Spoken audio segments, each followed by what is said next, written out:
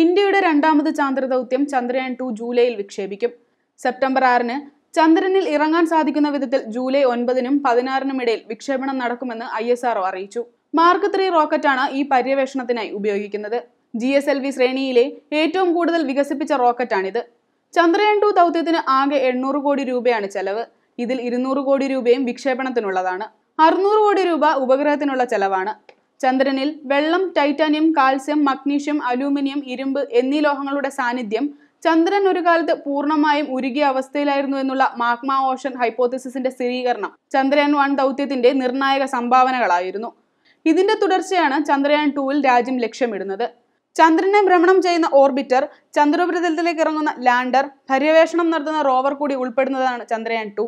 ഐ.എസ്. ചരിത്രത്തിലെ ഏറ്റവും സങ്കീർണമായ ദൗത്യമായാണ് ചന്ദ്രയാൻ 2-നെ കാണുന്നത്.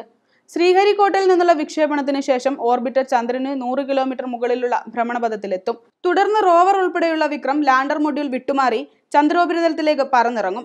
ചന്ദ്രനിലെത്തിയ ശേഷം ലാൻഡറിൽ നിന്ന് റോവർ വേർപെട്ട് ഉപരിതലത്തിലേക്ക് ഇറങ്ങി പര്യവേഷണം നടത്തും. Web desk Tatwamayi news.